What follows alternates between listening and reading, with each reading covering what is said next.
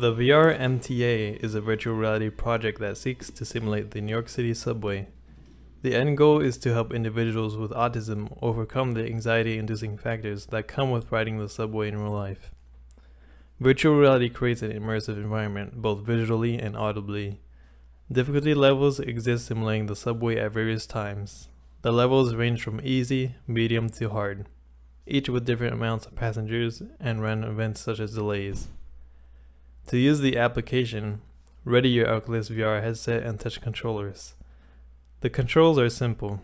The left stick moves your player around, and the right stick shifts your camera view.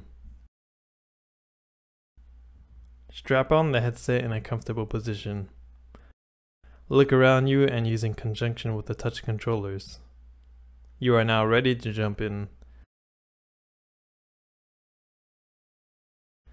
Choose an appropriate difficulty level and press play.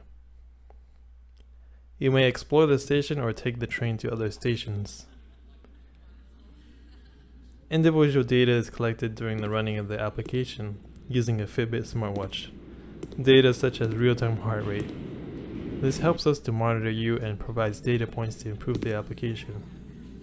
We hope you enjoy.